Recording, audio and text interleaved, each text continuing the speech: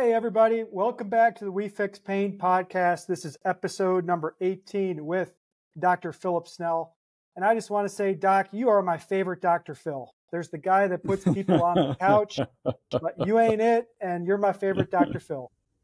Yeah, that's a high bar. That's it. We're both Southern boys, Southern redheads. So the topic for today is getting nerdy on nerves. We're going to talk about Doc's t-shirt, the neurocentric approach that he has on. We're going to talk about the nervous system, neurological rehabilitation, how to assess when the central nervous and the peripheral nervous system is getting involved. So getting nerdy on nerds is the fancy euphemism for this podcast today. Let's introduce the podcast. I'm your host, Dr. Pappas. I'm a sports and rehabilitation-based chiropractor and athletic trainer for Rosti Rehab Centers. I practice out of Austin, Texas. Doc was mentioning some of the best barbecue in the world here in Austin, Texas. Can't wait to get him back and get him some brisket. This podcast focuses on health and wellness related topics with a special emphasis on integrated neuromusculoskeletal care. That means we discuss injuries to muscles, tendons, ligaments, joints, fascia, and nerves that lead to pain. We address topics like assessment, treatment, diagnosis, and rehabilitation and management of acute and chronic based injuries.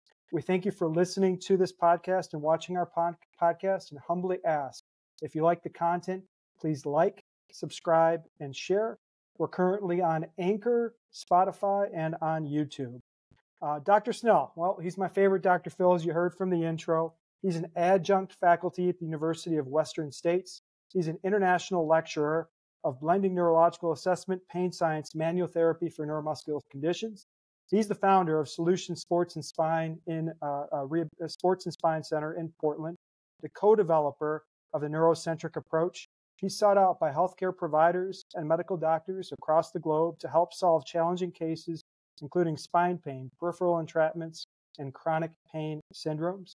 He was part of the largest federally funded NIH research grant in the history of chiropractic. He's the creator and content manager of 5 online websites, including ProChiropracticOnlineCE.com, FixYourOwnBack.com, Dermal Traction Method, NeurocentricApproach.com, and Solution Sports and Spines. He's evaluated, treated, and consulted with high-level athletes, including with a niche in strength athletes, powerlifters, and in particular with the athletes and champions at Kabuki Strength Labs. And he has a really cool collection of pants and socks. Well, the cat's out of the bag. I love watching the airport pictures when you travel across the Portland airport and you get the socks and the pants, and I'm like, it's going to be a fun trip wherever you're going. Yeah, no doubt. Well, thanks, Dino. I really appreciate the intro, and I look forward as well to coming up and showing you the pants directly, and perhaps even spilling some brisket on them at as we were mentioning Valentino's. That's it. One of the best spots in Austin. So, Doc, let's do a little get to know you for our audience. We're going to do 5 fun random questions. And then I want to know what your superhero origin story. It's important people know people's stories. So let's do the 5 fun questions. And let's get to your superhero origin story. So, hey, Doc, what's your bucket list vacation? Where would you go? Ooh, bucket list. I think places that I've actually already been are the first that come to mind. The Alps. My wife and I like to get on trails and go for long walks, hut to hut, in the mountains around the world. And right now I'm watching that Tour de France documentary on Netflix, and just chomping at the bit, looking at L'Alpe d'Huez and Mont Blanc, which we've walked around. So that's probably up there high on the list. So French Alps more so than the Italian or Swiss? Oh boy, we've been to the Austrian Alps, the Italian Alps, the Swiss Alps, and the French Alps. They're all gorgeous, although the Dolomites, the Dolomites in northeastern Italy might be that might have them all topped. But there's still a lot of trails and a lot of mountains to be seen yet. That's it. Yeah. And yeah, you're right. This is July 15th today. Tour de France is hot and heavy right now. And it's, man, what those guys go through to complete and finish that race is amazing. And I know that sport's been tainted with, doping and performance enhancing drugs, but the fact that anybody could do it with or without is still an Yeah. impressive feat. All right. Yeah. What's your most interesting say what moment in healthcare? A patient said something to you and you're like, what did you just say? Can you clarify?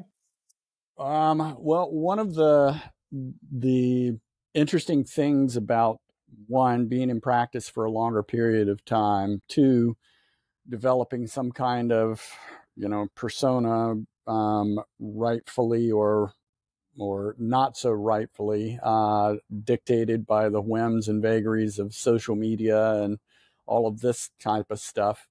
But you wind up over time starting to get more patients that have been to a variety of different places, and have a variety of different complaints. I've got, just this morning had, I think it's probably sexual health and pelvic floor issues that give me the say what.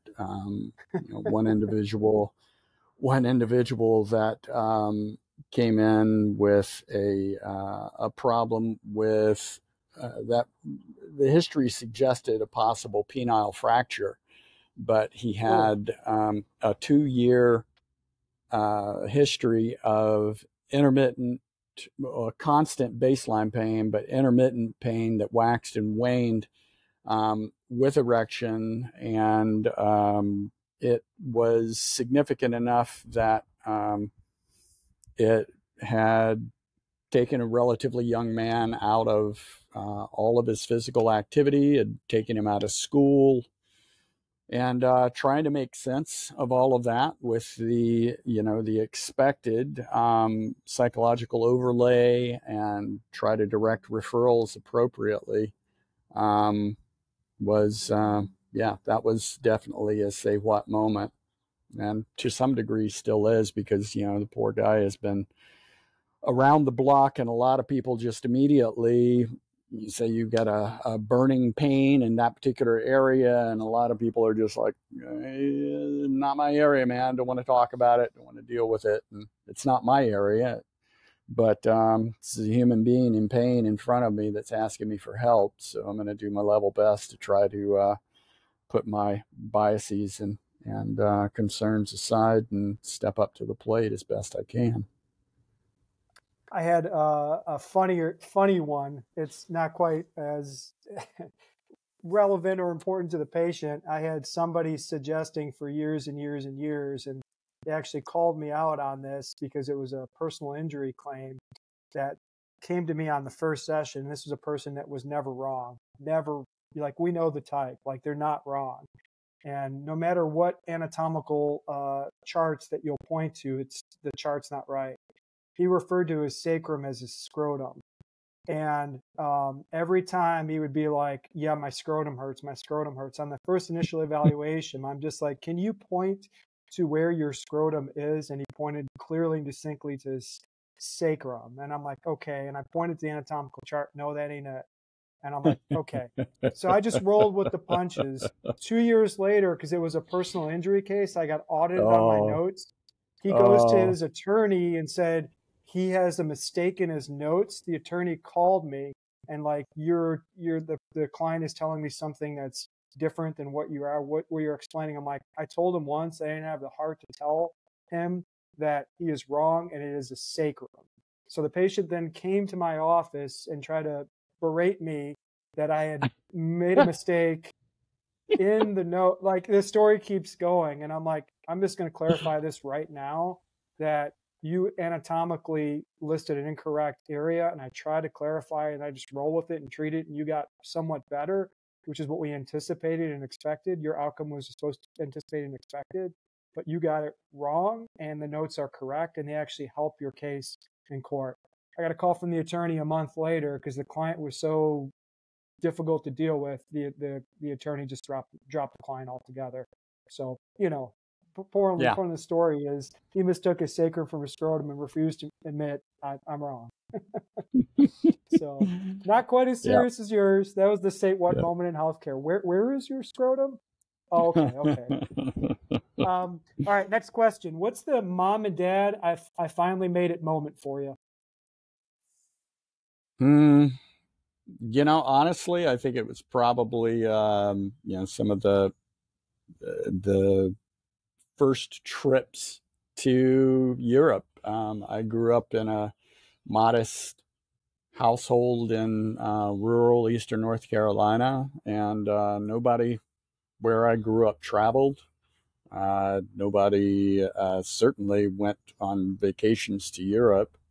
I think probably I can remember the first night in Florence. I was so ecstatic by that I was totally jet lagged with my son and my wife with me. That I was just like, oh wow, I've made it, and we're sitting outside at like 10 o'clock, 11 o'clock at night at an Italian, Italian restaurant in Florence. And, some folks come strolling by, playing the accordion and everything. I'm like, oh, this is great. So I reach into my back pocket, first trip to Europe, right? Reach into my back pocket, thing one, open up my wallet, thing two, pull out a buck, here, thanks for the music, and that was the last I saw of my wallet. Oh man! Because at some point we figure probably when I was getting up and getting out, and after a few carafes of wine, I was conspicuously lighter in my right back pocket. Yeah. I didn't find that out until the next day. So yeah. Things in the United States that we don't worry that much about are things in foreign countries. Yeah. All right. Last two major questions. We'll get through this real quick, and we'll get to your superhero origin story. Beat the heat. I live in Texas. Heat index 113, 115. It's cooking around the country. What's your favorite beat the heat activity? For me, it's probably a sauna. I grew up in probably a sauna in eastern North Carolina, where I grew up. We're no strangers to the kind of weather that you're talking about, and I lived in San Antonio for 4 years as well. I didn't know that. The heat doesn't really bother me. I actually enjoy it. I like a 113 heat index. I'm sitting on my deck in front of my house. Our heat index actually today, it won't be the same as yours, but we'll hit 93 today here. But I remember last year when we had our heat dome, year before last, when we had our heat dome, and it was 116 as I was sitting out here. Ooh. That might have been that was definitely the hottest I've ever experienced. And I didn't like that. All right. But yeah, I actually like to prep myself for the heat by spending a lot of time in saunas. All right. Last question here. You're about to present on an international stage. Big presentation, big conference. You've been asked. What's your walk-up song? Ooh. It's got to be the one from Eminem, the theme from 8 Mile. Yeah, Lose Yourself. Yeah, Lose Yourself. It's got to be that. It's got to be that, or Black Hole Sun from Soundgarden, since I've got a pretty solid connection with that band. Yep, being up in the Pac Northwest, I bet it has more relevance. All right, yeah, so I got to hear that song six months before it was actually released, so that was kind of cool. Nice. What's your superhero origin story? How'd you end up as a chiropractor? How'd you end up with a niche and focus in rehabilitation medicine, and how'd you end up with your skill set and your training? I'll try to make that brief. I was originally in school for mechanical engineering back in the day. I didn't feel, I was very attracted to the systems mindset, and still am, and still try to carry that over in my work. But I wasn't as mathematically strong as I should have been to be in engineering school. I wandered, essentially. Sometimes I joke that I retired in my 20s. I traveled the country by bicycle. I wound up in the Pacific Northwest, and I ran a sea kayak touring business in the San Juan Islands and northern Washington. I lived in Seattle, as I was just suggesting before, about the time that the grunge thing was popping off. I was trying to figure out what the hell it was I wanted to do, and I started back in school for psychology when I met my then girlfriend, now wife of going on 30 years, and she was she was a pretty highfalutin research psychologist in one of the top labs in the country, and she's now currently the second author on the most cited paper in depression research in the field of psychology. Oh, wow. And she's the one that actually developed the rubric for minimum change necessary for meaningful clinical clinical effect. So we see that bleeding over into our world and stuff now. But if you look there for her name, her last name is Truax, Truax, and you'll see that on there as second author. But she talked me out of going into psychology, because despite all of that, those accolades with her, she really didn't enjoy the field all that much, and it was making a lot of changes. So it was in going back to school that in my biology classes, I remembered how much I enjoyed biology and physiology from my earlier days. I was very interested in sport. From my early teens, I've always been an athlete.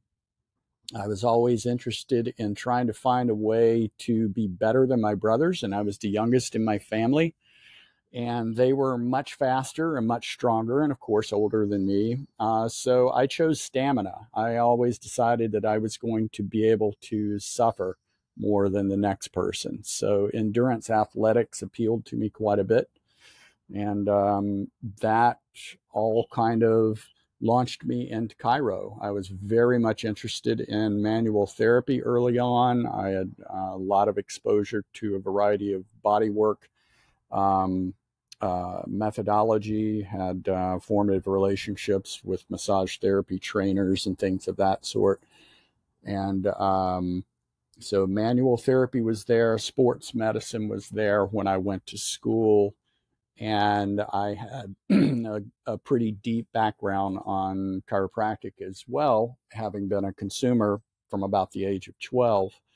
But I learned how to think more scientifically, blessedly, in my training as in chiropractic at Western States.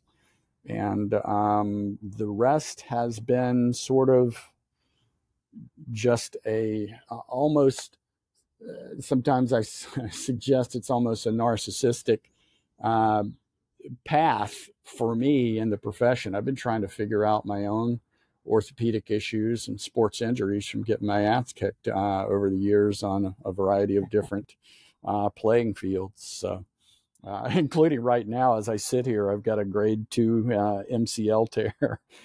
Oh, wow. That just happened 2 days ago. So, yeah. Traumatic? I was at a park with my brother-in-law and his 110-pound Doberman. Plowed into me from the side while I was bending down to pick up a ball and weight bearing on the leg. So I was lucky, apparently, that my ACL and medial meniscus didn't give up the ghost. Yeah, that's a position where you can get multiple structures. If you came out with a grade 2 MCL, it sounds like a bad win, but a win. Yeah, I'll call it a win. Yeah. So, Doc, what is the neurocentric approach? You've kind of refined your craft over years, and you've kind of taken a little this, a little bit of that in the fields of manual therapy and rehabilitation medicine. You've come up with a really unique style, unique approach called the neurocentric approach. What is it? It's an integrative, systems-based approach for, as I describe it, for assessment and treatment um, for patients in a physical medicine environment, not just chiropractic, but I would suggest that it would extend over ATC, physical therapy, physiatry, and even orthopedics. What I'm trying to do with it, I guess it came about. I didn't set out to put some sort of unified field theory or anything together, but I was taught, for instance, a diversified technique of manipulation at Western States, combining a whole lot of different approaches into a pick and choose kind of model for applying the therapy of manipulation. And that always kind of resonated with me. And I've done essentially by rote examination and empiricism over the years, I've behaved that way with manual therapy, and I behave that way with exercise therapy in my practice, trying to stay well read in all of those domains. But it wasn't until I took a sabbatical several years ago for a year, and I have the privilege of having quite a few medical doctors in the greater Portland area that refer to me on a pretty regular basis. And when I announced that I was going on sabbatical for a year, they said, "Well, that's great. Billy, who do we send our referrals to while you're gone?" And I didn't have an associate at the time. And I was like,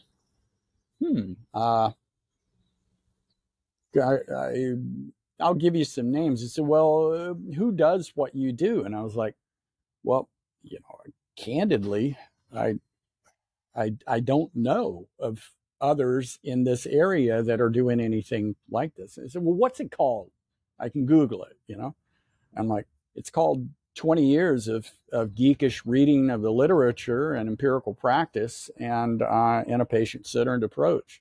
They're like, "Well, that's too long. We can't call it that." and we spun forward to my first associate later, Dr. Justin Dean. Years after he had left, we were at a course together down in LA, and he was relatively new to the Santa Monica area and was having great success there, meeting and networking into, essentially a patient roster of the rich and famous. And he was like, "Phillip, you got to come down here. This is really an incredible market, and the things that we're doing, nobody else is doing anywhere around here." And I was like, "Justin, I don't want to live in LA." And he's like, "No offense to you guys that live in LA, carry on, but Portland's more my vibe." And he said, "Well, we should A lot better donuts. A lot better donuts up in Portland." He said we should define this thing that we're doing, and we should call it something, and we should share it with other people. So that was the origins of the neurocentric approach. The name actually was from Guido Reisinghem, and it happened just about 30 feet that way by my kitchen table in, I think it was January of 2020, right before the COVID pandemic popped. And Guido and Justin came up, and I put them up here at my house, and we had a brainstorming session about what to call this, how to organize the course notes, and how to start putting in-person courses together. And of course, COVID had other ideas in mind, and still does to some extent. Yeah. So we've been pivoting right along with the rest of you, and trying to figure out how we're going to get this material out. And I think I've got a beat on it now as to how we're actually going to get it out there and better disseminated to other people. Doc, you've mentioned the word systems several times, systems-based approach. Everybody kind of has their own interpretation of that. What is a systems-based approach mean for you? Well, it's actually relatively well defined out there in the literature. Tends to be bandied about in engineering circles relatively commonly. But if you want to look at simple example, well, not simple, but examples that we see in our face on a regular basis, how about the U.S. healthcare system? How about solving environmental problems associated with global warming? A systems-based, a systems approach refers to a relatively complex system, which is made up of smaller integral parts. And all of those parts have inputs into the system and outputs. And the frustrating thing with human psychology seems to be that we have, owing to Danny Kahneman's thinking fast and slow kind of stuff that you can explore in his books, we have an immediate knee-jerk response, or fast thinking, if you will, that sometimes doesn't quite agree, but seems to override our slow thinking, which is that scientific thinking that I was referring to a little bit earlier. A systems approach takes into account the latency of the response from those inputs. So sometimes when you and I are working clinically with a patient, the way that we might integrate such things is we have to apply an input. All right, we're going to do this manual therapy, or we're going to do this exercise intervention. And it might take a while for us to see benefit. And you have to scale the patient's expectations to that, or you have to scale your time in and time out in order to think about that. And we kind of use the clinical audit process as best as we can based on current evidence, suggesting that a within treatment benefit would suggest a benefit over a course of care in a treatment plan as well. So I guess that's a little bit of a long-winded way of saying it's a whole lot of things working together in complex ways, and you and I are going to input something into it and then see how it comes out on the other side. And we very empirically work that with our patients in using this particular methodology that we call the neurocentric approach. Gotcha. So when you start to get into the systems-based approach or your neurocentric approach, what lenses of evaluation kind of serve as a guide for what does this patient have and what do we do with this patient? So what types of styles or lenses of evaluation or filters do you use as an entry point into this neurocentric approach? Well, there's, as I was mentioning before, there's assessment and there's treatment. And the treatment typically is going to be something that looks like manual, followed by something that looks like exercise. And the things that we have within the NCA right now are primarily things that I've already learned, but things that I'm still learning and things that I hope to learn. Justin in his work has gotten very interested in the functional neurology work of Carrick. He's gotten very interested in Guy Voyer's work for joint mobilization, joint pumping, so-called, and things of that sort. And but you know, when we do our in-person coursework, he shares some of that. But the input, you know, I'm thinking as I start to answer this, I've got some slides from some of my presentations that I queued up in anticipation of some of these questions. If you want, I can share and toss and that might make it more expedient. Yeah, give me 1 second. Let's see if I can pump this guy up here.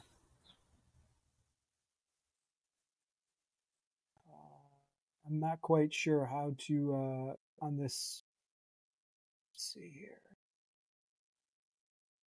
No, I'd have to have the presentation up myself. Okay, never Just mind. talk us through it, Doc. Talk us through it. So the idea, from an assessment standpoint, we do what you and I are trained to do. First, we talk to a patient and take a history. In the history, we look for specific things that might relate to this sort of neurocentric approach.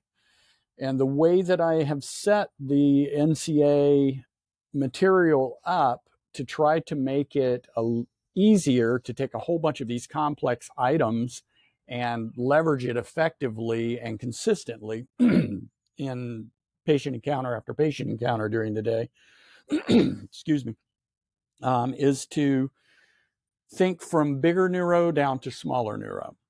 And bigger neuro, of course, is the brain. And in that, we're thinking, yes, brain physiology associated with concussion, but also pain neuroscience comes into that program as well. And then the next biggest neuro we're going to deal with is spinal cord. And then from spinal cord, the IVF and the nerve root interface. And then from there, mixed motor nerves in the periphery. And then from there, cutaneous nerves in the periphery. And even lower to that, cellular effects that might sensitize neurology. And we, in the history for the assessment, we're going to pick up clues about some of that brain-based input and some of the cellular-based stuff. So where's that going to come from? The brain-based stuff is, what does the patient think's going on? What are their beliefs? What are their prior experiences with other providers? What have they been told that their diagnosis is? You know, one of the simplest ways of confronting that very early on that we see on a regular basis is patients like older patient with knee pain going up and down stairs and with squatting. And, you know, they're standing in front of you and, you know, they've already told you, I think I might need a new knee. Do you think I need a new knee? I had an x-ray. It shows that I've got bone-on-bone arthritis. My orthopedist told me I've got bone-on-bone arthritis. And I have them to squat, and I see commonly two things. One, there's a valgus tendency on the knee that may or may not be significant. And two, they tend to report that the pain is on the medial aspect of the knee. And my thinking immediately goes to what nerves service that particular area they're experiencing complainants, or what structure is involved, and what functional contributors might be at play. The valgus issue. So I can test both of those. I can reach down and a couple of spots above and below the knee where the saphenous neurology, that is the primary innervation for the medial compartment of the knee. And in areas where that saphenous nerve is relatively superficial, I can just alter the mechanical landscape by lifting and creating some space in that area. I can do it using a cup. I can do it using my hand. And then we'll have the person to repeat the same thing that was painful before. Go up and down stairs or squat and rise and see if your pain's any better. And in so doing... So you're talking about creating a decompression effect of the nerve by pulling the nerve away from the surrounding soft tissues and then auditing it out in this example. Yes. Okay. And that is theoretical. The idea is building on top of the evidence on mechanical sensitivity in nerves and what happens when you make a nerve mechanically sensitive, both at an organismal level and also at a cellular level. And in that particular patient, just to finish the analogy there, we do a little tug, and the patient feels less pain with squatting. Then we've got immediately a challenge to their bias of what they already were thinking. I've been told that I have bone-on-bone arthritis and that I might need a new knee. And clearly, tugging on the skin is not affecting bone-on-bone arthritis. So therein, you start to develop an entirely more of a novel mindset in that particular patient. And now they're open to the possibility that maybe they're not as bad off as they thought. You can continue to audit the valgus bit in the same way. You know, we can argue until the cows come home in a heterogeneous cohort of people with knee pain and without about whether or not a valgus tendency and gait patterns is significant or not. But in the patient in front of me right now, if I cue them to externally rotate their femur a bit more with some gluteal cueing, and they are able now to squat, we don't see the valgus tendency, and they feel less pain, it would infer, not definite cause and effect relationship, but it would infer that that probably has something to do with the presenting pain in that particular individual at that time. At the very least, again, no matter how much we're arguing, I'm getting them moving, and it doesn't cost much. And there's very low likelihood of any negative effect from the things that we're doing with that. So why not explore it? So just to tie this together for our listeners and viewers, you're presenting a pretty clear scenario. And the scenario is we have a radiographic finding that may or may not have clinical value. Now we intersperse that with a patient's perceived beliefs, what they've been told, especially by a authority source, a doctor. Hey, you have bone on bone, you need a knee replacement. And your neck of the woods, can we modulate? We're not changing the bone on bone. Sensitization of the local area, both the soft tissues, the bony component, and more importantly, the superficial nerve, by creating some decompression around the nerve, modulate symptoms, modulate their experience at the brain level, start to turn down threat or perceived threat, start to rewire their beliefs. Maybe this bone on bone is not going to need a procedure. That's the totality of this example. And what you're trying to convey is, hey, sometimes, I'm trying to use a funny saying. Sometimes it looks like a duck, acts like a duck, quacks like a duck, and it's a duck. And sometimes maybe it's not. Yeah, that I think that's a fair assessment. In that particular individual, also what we're doing with the latter scenario with the valgus issue, and also with the as we refer to it, the DTM, the dermal traction method aspect of what we were just doing with the saphenous nerve in that example, we've now given them a locus of control. We now show them that they can think differently and move differently and intervene in some way in their own behalf that reduces their pain in between treatments. So Gotcha. now over time, we have an opportunity to reduce the need for care and reduce healthcare expenditure as well in all of these issues. Now let me ask you and anyone else that's listening to this. All right, let's take the same scenario. We've got the person with anteromedial knee pain with squatting and ascending and descending stairs. What are some other aspects that might be related to that knee pain? Well, how about obesity? If we know from the research on this, if that patient drops 10 pounds, they're likely to have less knee pain. We also know that if they are obese, they're more likely to be diabetic or pre-diabetic. And if they are, then as a diabetic, they are about 30 to 40% more likely to have back pain, shoulder pain, and knee pain. And why is that? Because of the change mechanical sensitivity of the nerves in the body, because of the issues associated with blood sugar management, basically, to keep it at a very high level. It's a sensitizing agent for the nervous system. So that's the cellular part. Yeah. That's the cellular part of the assessment. So in the assessment, taking your history, you find out that they've been trying to lose weight for a good long period of time. They got a family history of type 2 diabetes. You ask them about their diet, and they're not really monitoring things so well. They've got a tendency towards a sweet tooth, et cetera, et cetera. Now, that might not be the thing that you want to lead with. As I tell my students, when the patient's bleeding out in the ER, and you've determined that their HbA1c is off the charts, that's not the time to have a discussion with them about managing their blood sugar. It's the time to stop the effing bleeding.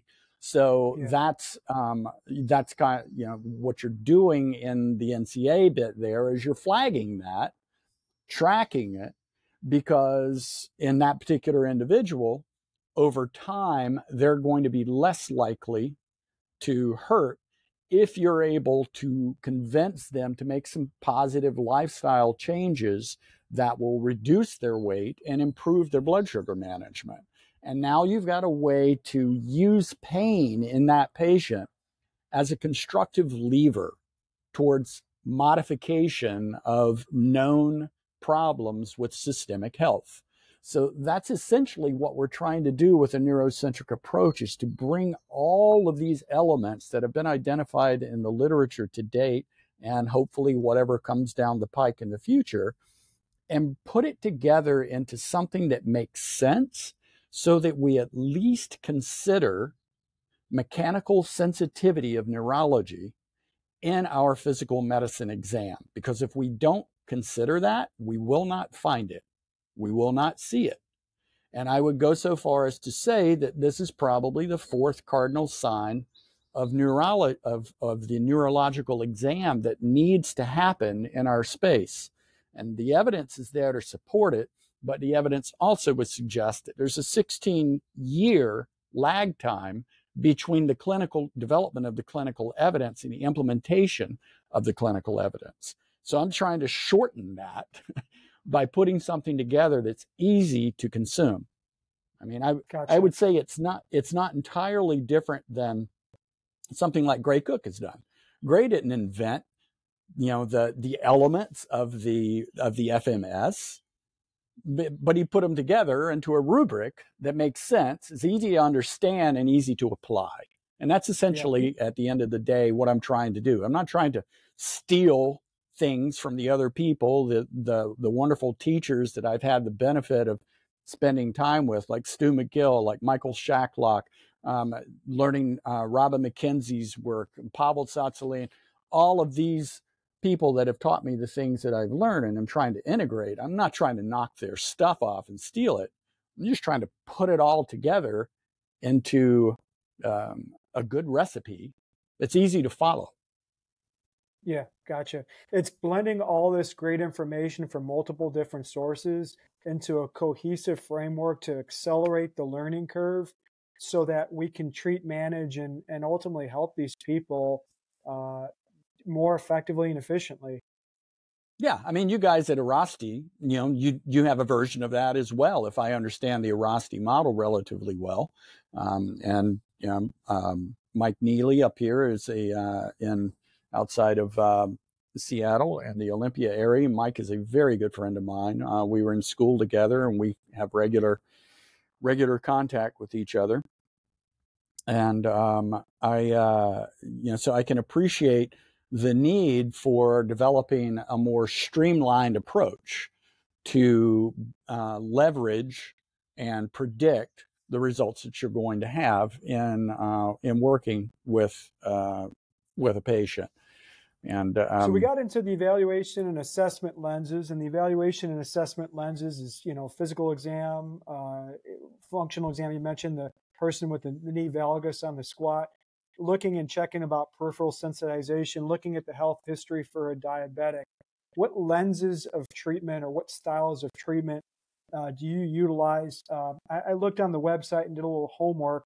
You mentioned the topics of graded nerve treatment, transverse nerve modes, dermal traction method, and then other manual methods.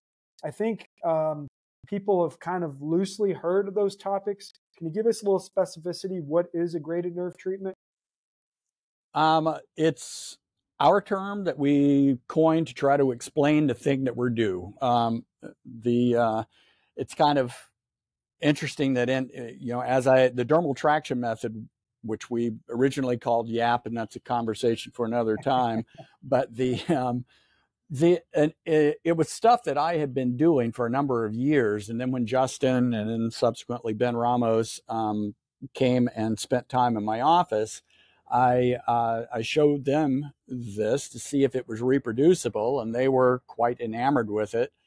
And, we tongue in cheek said, well, we got to call it something. If we're going to call it something, it's got to have a 3-letter acronym, because everybody knows that in physical medicine, if it doesn't have a 3-letter acronym, it'll never be successful. So, That's right. graded nerve treatment and graded nerve assessment, a G and a G is our little, again, we're being tongue in cheek here, but a graded nerve assessment is first look at the area and then apply progressively deeper, more invasive manual technique.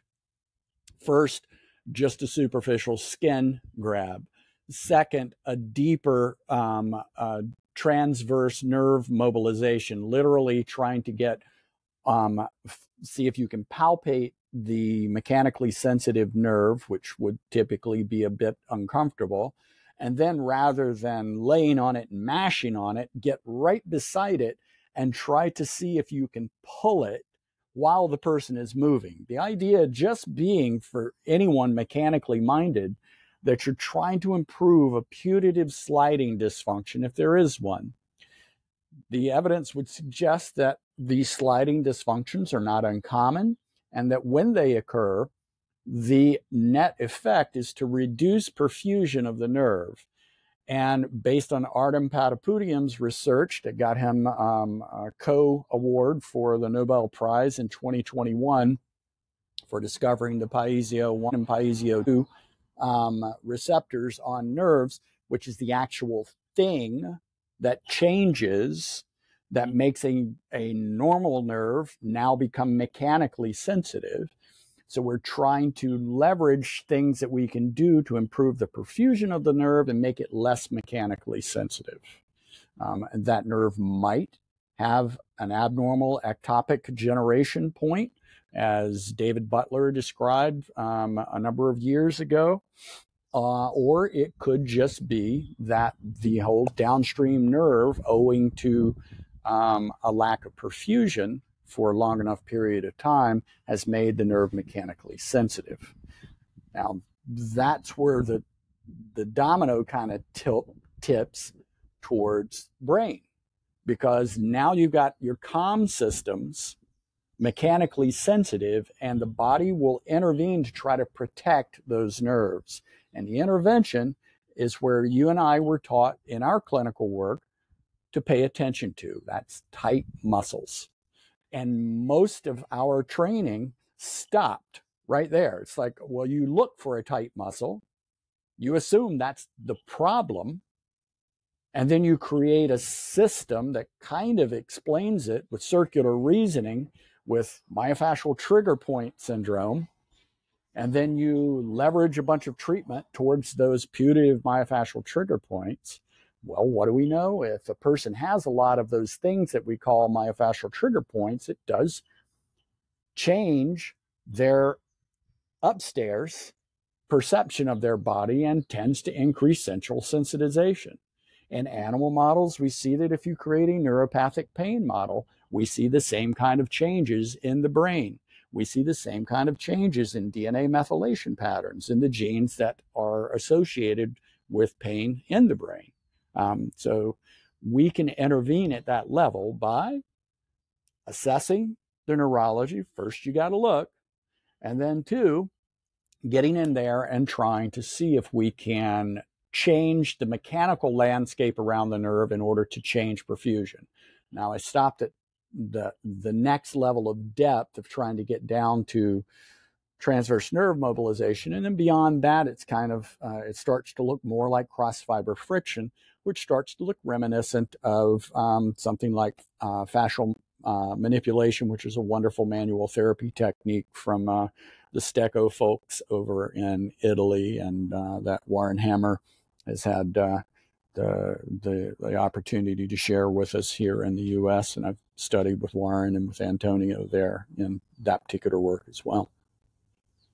Yeah, you bring up some interesting points. I think in chiro school, we get taught tight muscle and then choose your given technique, whether it's ART, whether it's Graston, and you're trying to throw, hammer and a nail analogy, right? Like you never stop and think, why is this problem here to begin with? What's the reason for it? and all the way down from the cellular level to the spinal cord to the brain to the external environment can manifest with tension. And a lot of times we are treating, we're, in chiropractic, we like to say we don't, treat symptoms. We treat the underlying problem. And they refer to this amorphous subluxation theory. But we do treat symptoms, because if you're just treating the tension without figuring out the why there, you're no better than handing a pill for an ibuprofen for an ankle sprain, or you have a fever and you're giving somebody a Tylenol. It's no different. So completely agree there. That is, to go back to the founding story on the YAP stuff and all, I very reluctantly talked about that. And I really didn't talk about it very loudly. Why? Because it was always part of a system in my mind. Yeah.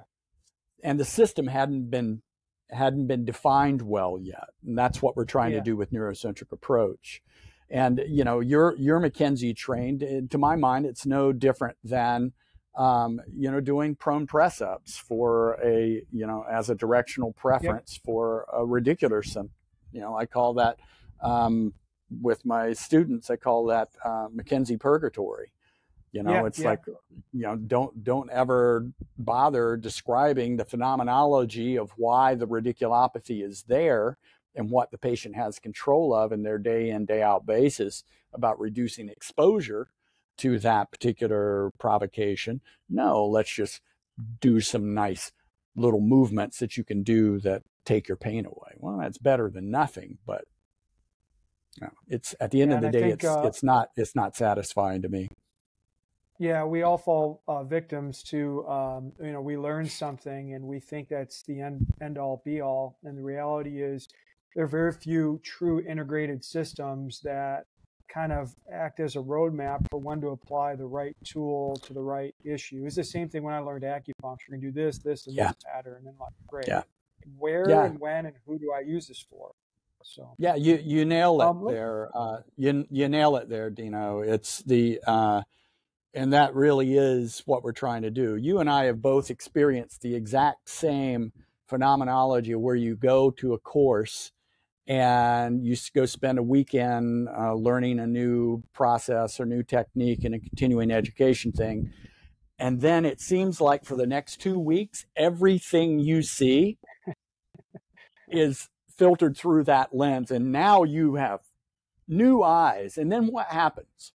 Do you become immediately all of that? No, you kind of integrate it, and then you try to figure out which tool do I pull out of the box. And then, for an analogy, you got a patient in front of you, you got your toolbox over here, and you're like, I don't know if I need a screwdriver here. I think I need a screwdriver, but I don't know if I need a Phillips head or, an Allen wrench or a flat blade. I'm not quite sure.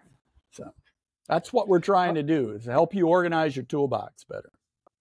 As part of the neurocentric approach, exercise is an integral and critical portion of it, from what I understand. So what types of things do you fall back on in terms of your prescription habits? I know you integrate some neurodevelopmental concepts. You mentioned some McKenzie concepts. What is your priority for prescribing or recommending an exercise? Well, I guess to best answer that, I'd have to divide the homework into two different domains. And one would be structural things that can be done to reduce the irritation of the structure. And then the second would be based on a functional assessment, what things can be done to improve function to reduce the likelihood of the irritable structure. And I try to organize my patient's mindset around that as well. Because the first, dealing with the structural stuff, is what we were just talking about. There's your prone press ups, there's YAP or DTM, there's whatever you want to do to reduce pain. But then you got to ask the question, why did this happen? And you try to address that. So that is something that we haven't talked about. Well, in the structural end of things, I lean heavily towards neural, particularly influenced by Michael Shacklock's work, but also David Butler's and also Bob Elvey's work there. And The structural issue be leveraging elements that we've developed from the DTM and the transverse nerve mobilization stuff, from Shacklock's work, opening phenomenology, from McKenzie's work, the repetitive end range loading. That would be in the structural bucket. And then over in the functional bucket, part and parcel, I'm very heavily influenced by the DNS work. It was one of my first exposures in terms of clinical interventions. I've studied and with and hosted those courses for 10 years or more now, and it from a functional perspective, I don't think there's much that that can't be solved in a physical medicine environment by DNS.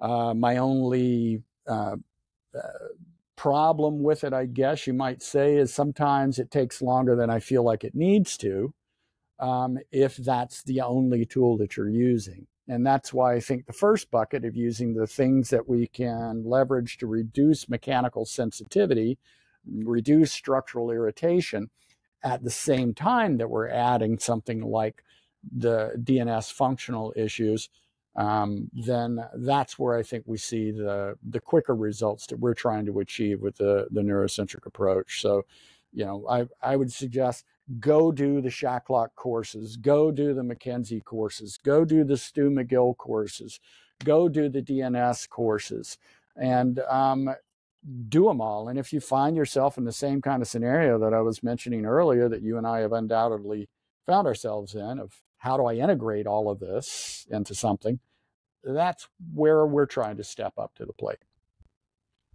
Yeah, I've got my own biases like you do, and you know, I've stripped those down over the years, and saying, you know, essentially what's going to get the patient the best result in the quickest amount of time with the best chance they're going to run with it and be independent.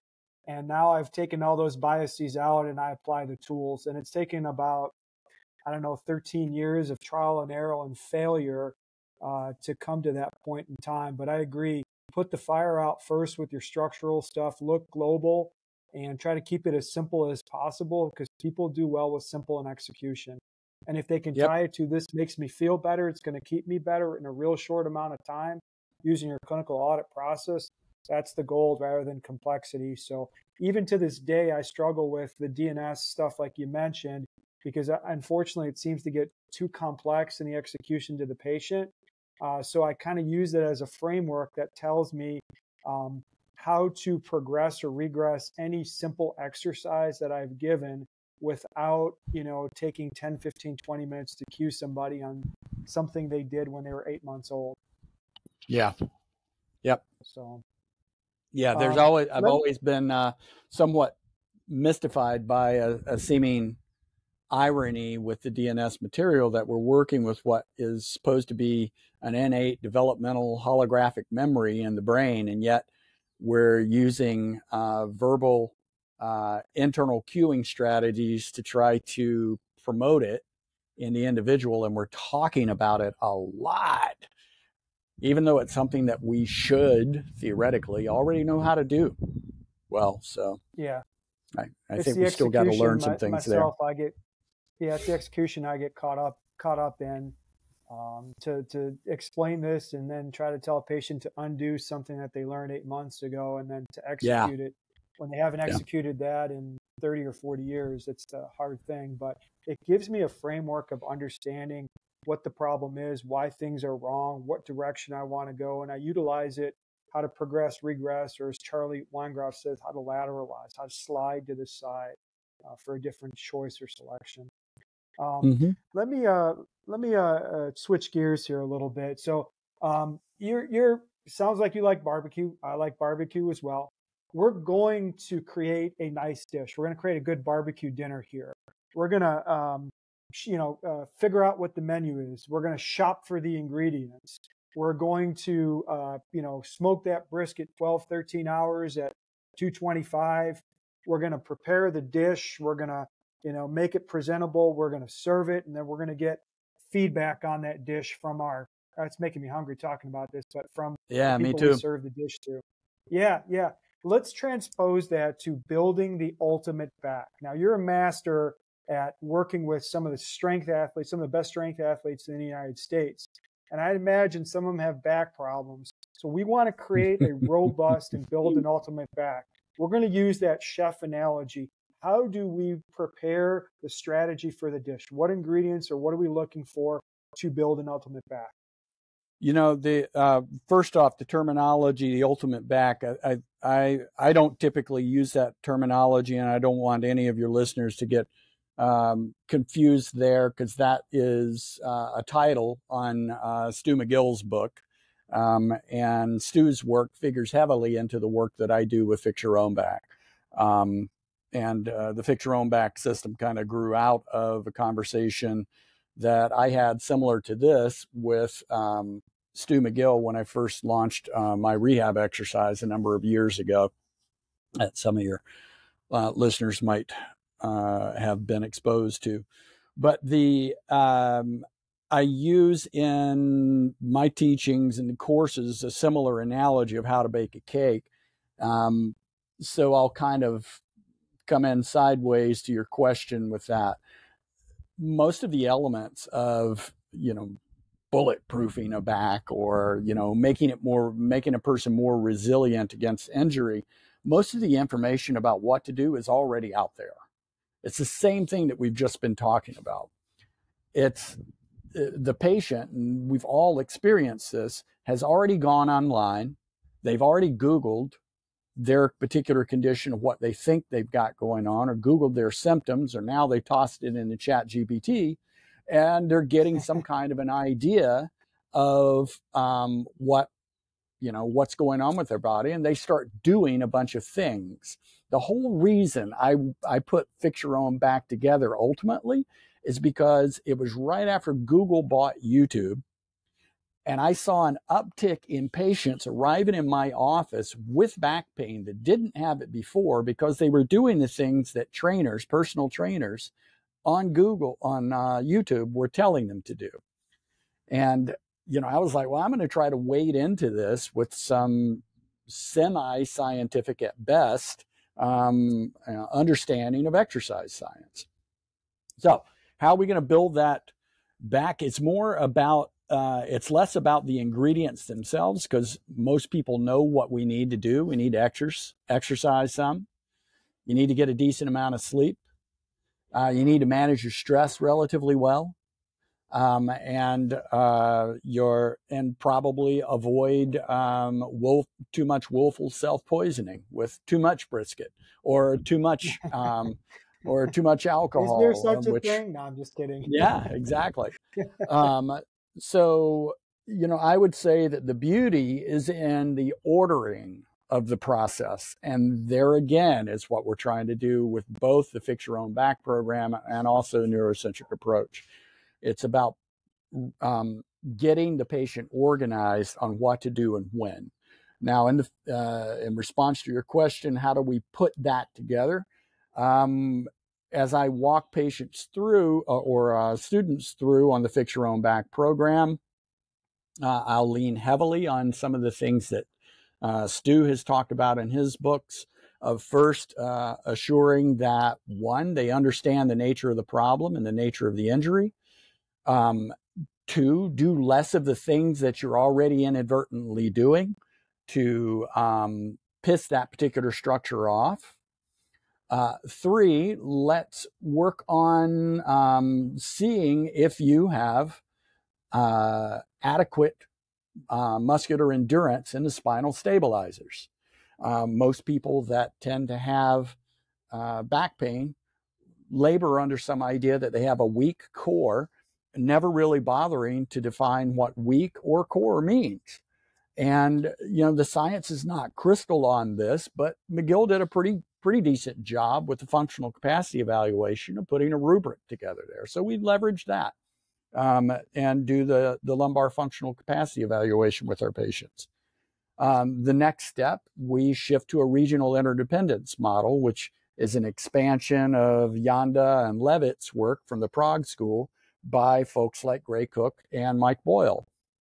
In the regional interdependence model, mobility in the right place and stability in the right place will make sure that they have adequate mobility in their upper back and in their hips, so that they're not asking for a few extra degrees of mobility in the lumbar spine that's begrudgingly given to them and creates an overuse issue of those particular tissues.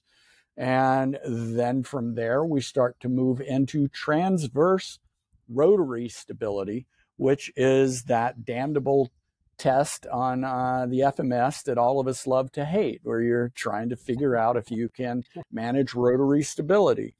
And we address that. So the idea being that once we've achieved requisite level of lumbar spine endurance and requisite level of mobility in the joints above and below, how do we put all that together into complex rotary movements for our throwing athletes and our striking athletes? And from there, it starts to look like a well-constructed resistance training regimen.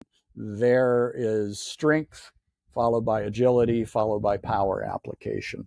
And we try to keep an eye towards the known injury vectors for lumbar disc, since it's probably the most likely structure that is suffering in a person with chronic lower back pain. And we try to keep an eye on that to keep them out of the weeds and make sure they're not going to re-injure themselves. Like, for instance, doing a ton of burpees early on as a body weight exercise, because they figured that body weight exercises must be safer because they hurt themselves doing a poorly executed deadlift. So. Yeah, I like what you said. The misnomer initially, I get a lot of people, oh, my back pain, I have a weak core. And, the data in the literature, it's funny when it came out, and I really don't really address this, because if somebody has something so stuck in their mind, you have to earn the rapport to change it. And the point I'm going with this is, usually when you have your back pain, you have an overactive core. It is literally trying to provide you the requisite stability by creating spasm, right? It's a neurological response to threat. So, like, your core is not weak. It's quite the opposite. Yeah, what you just said there is another got it. base note nod my head and move to on. the work that I do. That threat. I'm sorry, we just had a little bit of a hang up, so I'm sorry if I'm talking over you. Oh, no. Go. That concept of threat is huge in the work that I do. I remember a poignant moment. I used to work a much busier clinic model and had 2 rooms, shifting back and forth. And there was always a moment I would try to, before walking in the door with the next patient, I'd take a second, I'll have their chart in my hand, and I'm just kind of scanning it, and hopefully I've already looked over it in depth over coffee in the morning. And I'd take a deep cleansing breath and try to say, okay, this patient is paying me for my A game. Bring your A game. Get your shit together, Phillip. And at that particular point, on that particular day, I remember thinking, where is the threat? Find where the threat is. And I thought about that later, and I'm like, that's kind of it. And that's sort of, that is built into this neurocentric approach. Is the threat primarily top down? Is the threat primarily bottom up? And how do you know? And that's what we teach in the coursework. How do you figure out whether that is mostly a bottom up phenomena or mostly a top down? Is it a mixed phenomena? How do you intervene in each of those, and so forth? Yeah, I'm going to sum that last couple minutes up for our folks that are listening here. So, needs analysis, you start with that, figure out what the problem is and why the patient's there and what their end game goals are from a back pain patient. Reduce the immediate acute pain and the threat or perceived threat using whatever tools, exercises, manual therapy you have available. Start looking above and below the area of complaint, joint by joint approach, regional interdependence. Then start to build a layer of foundation of confidence, certainty, strength, first.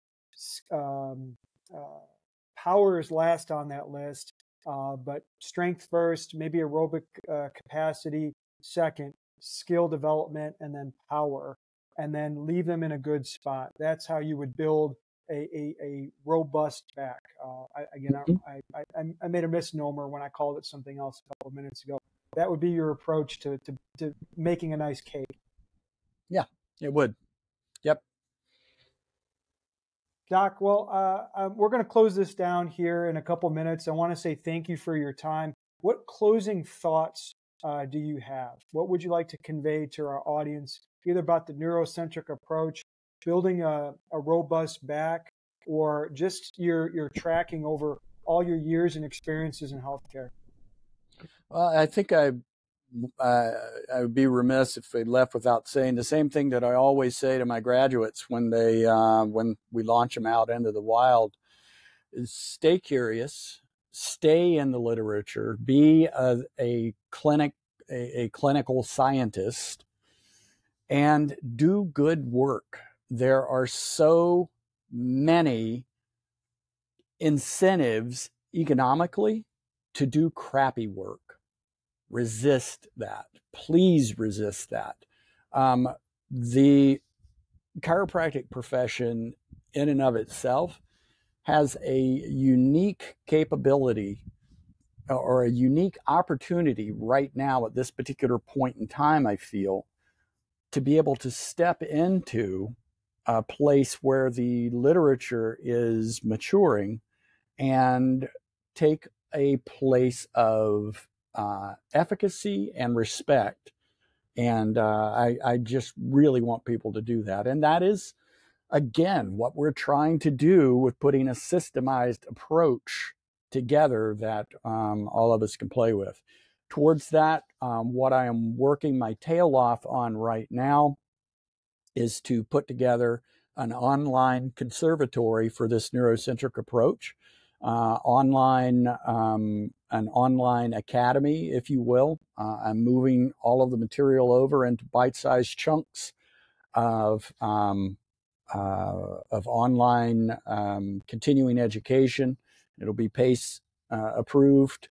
I'll also get approval for NASM and also for manual therapists as well.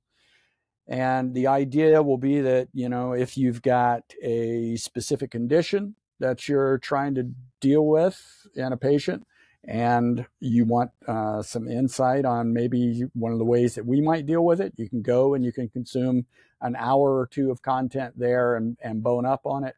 Or if you do that and you see that that is the process is compelling and you want to be a part of a community there, then we're going to put together a community of lifetime members, and we'll continue to scale this over time. And Justin and I will meet in live streams monthly and do mastermind sessions, and then meet infrequently and do in-person courses for the same. So if folks want to make sure that they're on the receiving end of that, they can join the sign-up list, the opt-in list at neurocentricapproach.com. And Doc, where can people find you? What are your feeds, your social feeds, your website for your practice? Where can people find you if they have questions or would like to reach out to you? They're going to have a hard time finding me on social media anymore because I've kind of chucked that habit. Yeah, my website, the Neurocentric Approach, my website, fixyourownback.com, are the two principal things other than my clinical practice, which is solutions. And you can always email me directly, and just probably a good handle there would be Dr. Phillip, that's 2 L's in Phillip, Snell, SNELL @gmail.com. Doc, thank you for being very generous with your time, and thank you for teaching me some things and being a guide, a mentor, and a role model in our profession, and doing it right, sharing what you've learned humbly to, inspire numerous providers so ultimately we can help our patients as well. And on a personal note, thank you for being my favorite Dr. Phil. Thank you, Dino. I really appreciate your interest. Stay curious. Do good work. All right. Thanks, Doc. Have a great day and a great summer. Likewise.